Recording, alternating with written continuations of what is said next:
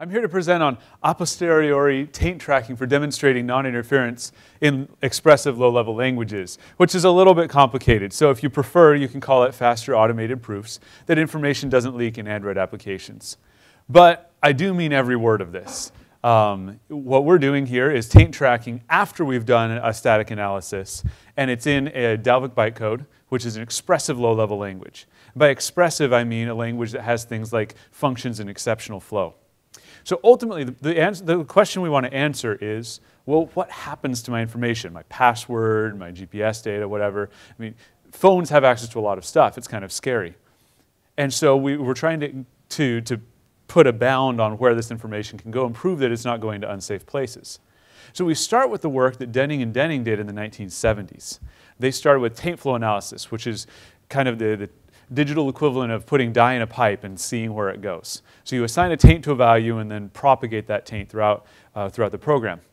Taint flow analysis is a dynamic analysis, and we want something that's fully static, and we want something that allows us to prove something for all possible executions of a program. And the work that Denning and Denning did also was written and applied to simple languages that lacked functions and had very clear syntactic bounds on the extent of branches and things like that. And so we also wanted to apply this to a modern language that has functions, exceptions, and so on. And so what we did is we took the work of Denning and Denning and we applied the work of Couzeau and Couzeau. That is, we put our dynamic analysis inside of a small step abstract interpreter. And this magically becomes a static analysis. But we did it, we didn't know if it actually did what it purported to do. So to determine whether or not it does what it does, what we want it to do, we needed to have a formalism that describes the property we want. So we call this non-interference. Non-interference formally is that no sensitive information may affect the observable behaviors of a program.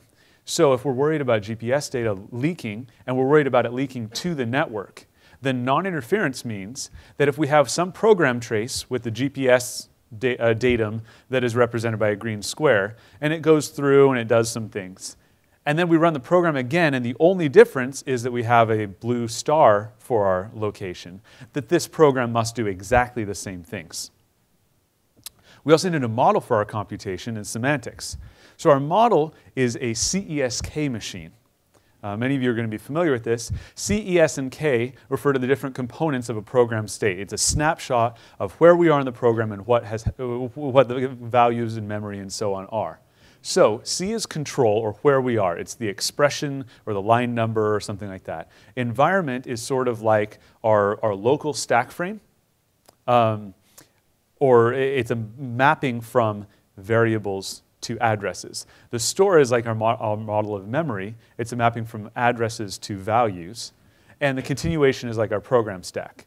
For those of you who live in the imperative world, you might be more comfortable with instruction registers, heap, and stack, which are roughly equivalent to what we're doing. So we take all of this and we bundle it up and we put it in this one state at the top. And then we calculate from there. Using that state, we can calculate its successor, and then so on and so forth. But this is a concrete analysis, and that means that it can diverge. It can go forever. And it's only exploring one execution through the program. And so what we have to do is we have to take our C, E, S, and K, we have to abstract them. Abstraction allows us to represent multiple concrete states with a single abstract state. And this solves several problems. It allows us to look at all possible program executions, and it also allows us to prove termination. So one key bit of abstraction is that we're abstracting to a domain that is guaranteed to be finite.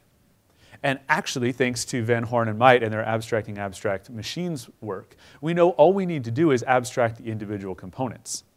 So for example, the store maps from abstract addresses, which are from a finite set, to abstract values, which are also from a finite set.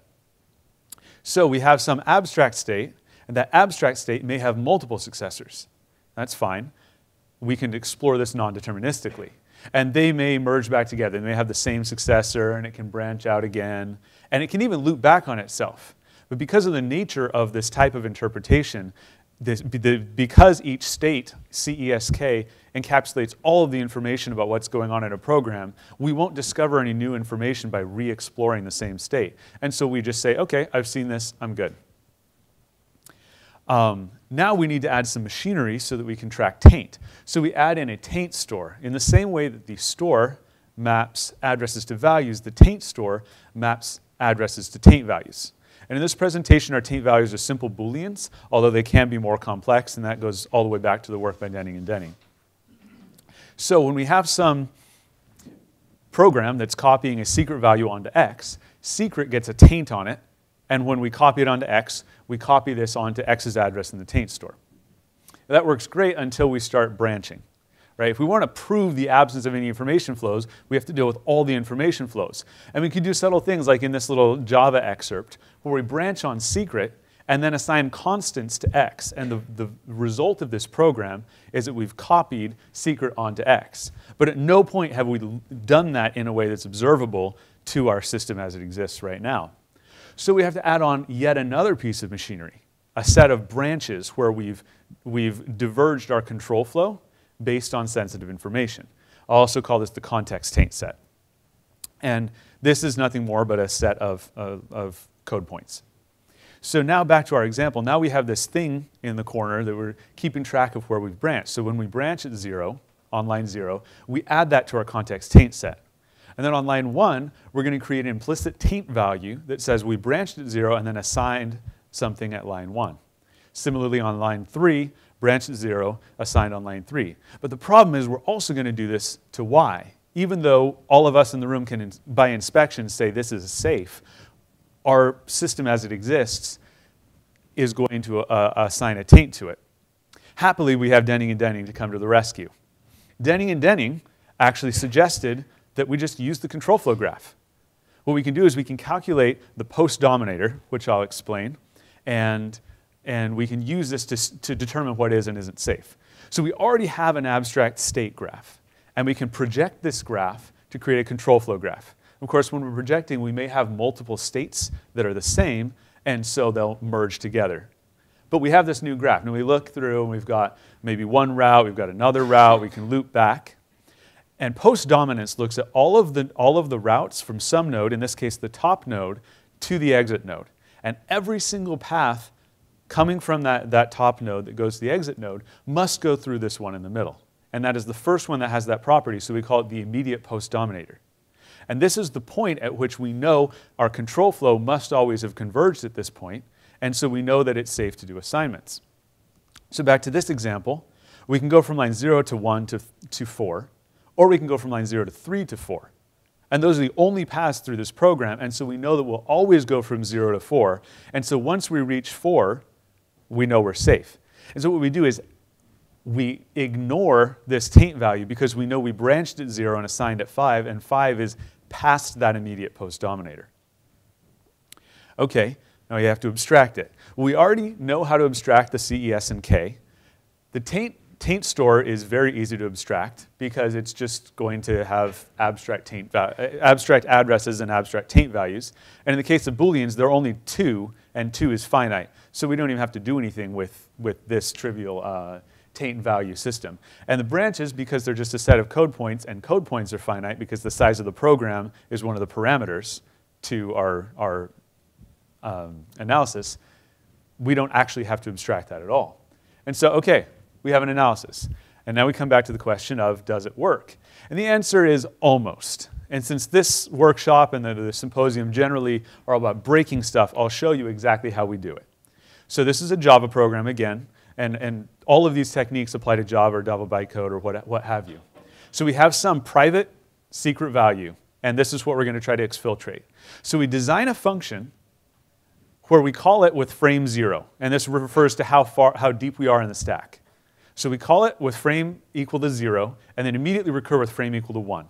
So now, and imagine we're doing this on 2 separate executions, one where secret is true and one where secret is false. So again, we've got our base frame is 0, and then our current stack frame is 1. If secret is true, then we're going to immediately return, and if it's not, we're going to continue on. Now you notice in both of these executions, we're going to be after this if-else block. So we're at the same point in the control flow graph, but we're at different stack heights. And so frame is 0 in one case and 1 in the other. So we exploit this. We print not if frame is 1, and then we print true in both cases. And we've printed not true when secret is false and true when secret is true. And we've done it in a way that all of this machinery we've just designed doesn't catch. So we need to come up with something else. The problem is that we projected to a graph. When we projected to the control flow graph, we didn't capture all of the information about where we are in the program. So we need to do a projection, and we need to project to something that's a little bit richer. But we want to make sure we project to something that is just rich enough. Let me illustrate. So if we merge these two nodes at the beginning together, we have an earlier post-dominator. And that earlier post-dominator means it will propagate fewer taints, and so we'll have less over-tainting. So we need to capture something that has both code points and continuations. And it turns out that the proof, all we ended up needing was the stack height. So, and that's easy to calculate from the continuation stack. But we're projecting from abstract continuations, and so we can't always calculate the precise stack height. So we needed some sort of abstraction. And this turns out it's easy to do. All we need is the actual stack height if we can calculate it, and if not, a wildcard. And then whenever our post-dominator is at one of these wildcard nodes in our execution point graph, because control flow graph was taken, we just say, OK, we'll keep on going, and we find another post-dominator. So it's the whatever immediate post-dominator that doesn't represent potentially infinite nodes. OK, so prove it. How does the proof work? Well, the proof works in the same way that non-interference works. We're going to start by some program trace, we go someplace, and we branch. And now we're going to envision this as two separate executions, again, with different sensitive values. But because we've branched, we're no longer in lockstep. And we can't just do a trivial proof of by simulation or something like that. We've gone to different places, and we don't know where. But in many cases, we're going to branch and then come right back together. And so what we need to do is we have to have a weakened invariant that allows us to say, at every state in the program, either we have a context taint and we know about it so we can mark things as unsafe, or we're actually, in these two executions, we must be in the same place, and therefore, because we must be in the same place, we know we're safe. We also know that we've marked everything in memory that is unsafe. And so really, we just have this one similar, or so to speak, we have one trace. So what do the results look like? Well, we implemented this, and for 12 of our test bench programs, every one of them timed out after a full day of analysis on our server. OK, so took a look at the complexity. The complexity of this analysis is related, it's a state complexity problem. It's related to the size of the state space, which is the size of each of the sets of the components. Okay? So we've added on two additional components to our state. And the taint store is pretty straightforward. Just maps abstract addresses. We already have those. And we're updating the taint store in parallel with the real store. So this is unlikely to be the culprit here. However, since the branch set is exponential in the size of code points because it's a set of code points, this seems like a likely culprit. So we thought about it and thought, well, what can we do to improve it? We decided to remove all of this extra machinery and just do an ordinary abstract interpretation. And then add it back in and use our completed state graph and go over that and then do our taint flow analysis. Now, do our taint flow analysis. There we go. So what is the complexity? It's unchanged. But it's a little bit better in a few ways. One is that when we're creating our execution point graph, we're doing it from a much smaller state space because we're projecting from a CESK state space and not a CESK-TB state space. There are also other potential improvements. We're not propagating spurious implicit taints and then removing them, and that those spurious taints could actually contribute to additional interpretation work, which we don't have to do because of this. And we have intermediate results available that we can work on, we can start looking at, and it allows us to kind of separate things. And this line of thought also led us to some exciting future work. That is, if we want to apply this to a different language at present, what we have to do is develop an entirely new CESK-TB machine and prove that it's correct.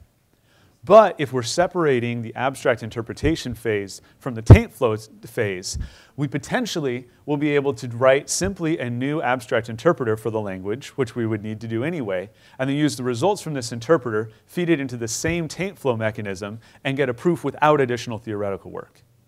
And I believe that this is possible to do even on languages that include things like call-CC or like crazy expressive languages. If you can write an abstract interpreter, I believe it's possible to get this proof for free, which is great. So with this updated thing, what do the results look like in our new version? Well, they're better. For the 12 applications, 5 of them give us results that are correct results, right? No false negatives, and in some cases, reasonable false positive percentages. Within a day, and we're still working to improve this. So this is still a work in progress, but it is a work that has progressed. Thank you. I'm ready for questions.